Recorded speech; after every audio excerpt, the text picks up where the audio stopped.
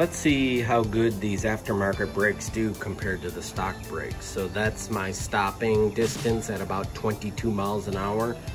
Low speed with my 48 volt SX500. We'll see how these do on my Razor and report back the results so that you have data to back up.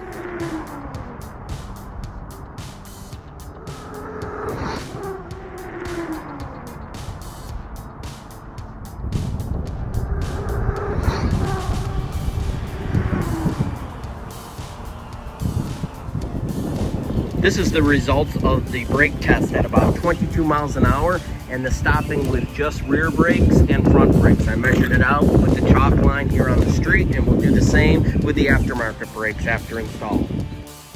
Before I install these brakes, this is the OEM Razor pad. These are the aftermarket.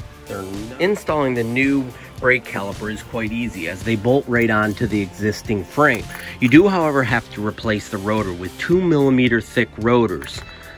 The stock ones are 3mm and won't fit inside this caliper. You simply remove the wheel and then you bolt this right onto the axle. It is quite easy, and then install the caliper as needed.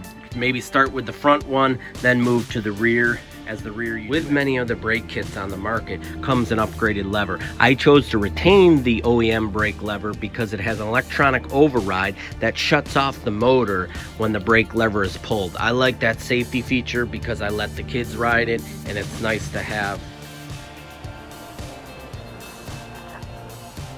The aftermarket brakes definitely grip better because I could skid the tire. I could not do that with the Razor factory brakes.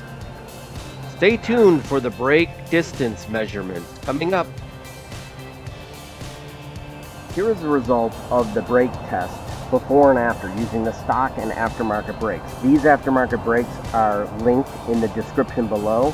They're about $40 or $50 for the rotors, the calipers, and they bolt right onto a Razor MX500, MX650, or SX500. They do stop in about 20% less distance.